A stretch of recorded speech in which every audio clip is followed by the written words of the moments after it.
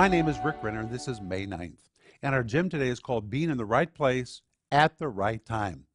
That's one of the keys to success, being in the right place at the right time. Well, how do you get to the right place at the right time? We have to be led by the Spirit.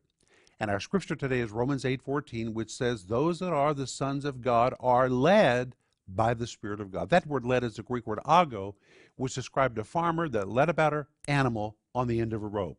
He tugged on the rope, he pulled the animal, and the animal didn't resist, but the animal faithfully followed. That's the word led used in Romans 8:14, which tells us if we're going to be in the right place at the right time, we have to let the Holy Spirit lead us.